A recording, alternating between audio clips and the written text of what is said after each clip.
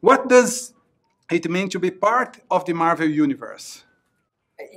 You know, it's a huge honor and a huge privilege. You know, and we're both of us are such fans of what Marvel have been doing, in both in the film and television landscape. And so, you know, to be part of Marvel, and then for them to be teaming up with Netflix, who are also kind of, you know, running the show right now. It's a, you know, I feel very lucky to be in the position that we're in.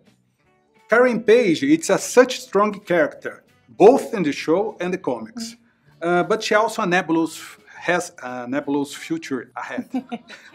Are you familiar with this future, and are prepared for that? I'm very familiar with her future in the comic books, and her lack of future as well.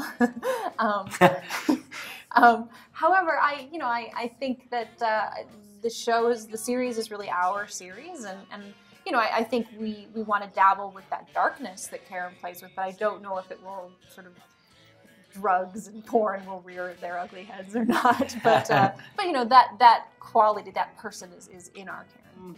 Would you like to see Karen and Matt on the big screen? Are we?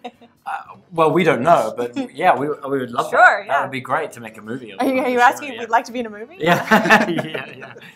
Did you expect a second season? Yeah, I don't think you ever expect a second season. I mean, it's, you know, there's so much quality television out there these days that, you know, in order for a show to be successful, it has to be really good, you know. And so I don't think you can ever expect to get a second season. You know, so we're lucky to can get one season. You know, some shows only get one episode. Yeah. You know? So we didn't expect it, but we're thrilled. Yeah. Well done. That was great. Oh, thank you. Thank you very much. I was reading there. Sorry it's so short. Sing it up, dip,